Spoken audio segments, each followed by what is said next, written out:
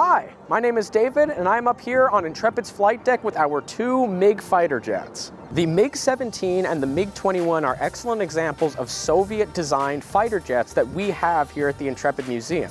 Both of these jets are currently painted to replicate colors worn by North Vietnamese air units during the Vietnam War. The camouflages were very different on these planes, and they serve very different purposes. The green camouflage MiG-21 behind me replicates what the North Vietnamese Air Force referred to as snakes. These are foliage camouflage planes that could fly very low to the ground and be hidden from planes looking down on top. It also helped camouflage them at airfields that might not have proper aircraft handling facilities.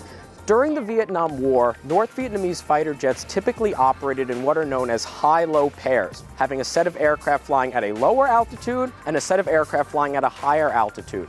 This was an excellent way of ambushing American jets that might try to intercept them. If the American jets went for the high pair, the low pair could come up and attack them from underneath.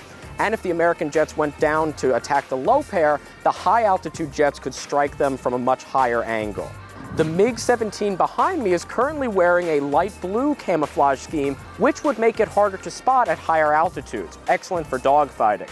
However, later in the Vietnam War, as the older, slower MiG-17s were relegated to more ground attack duties, they would be wearing more green camouflage schemes like our MiG-21.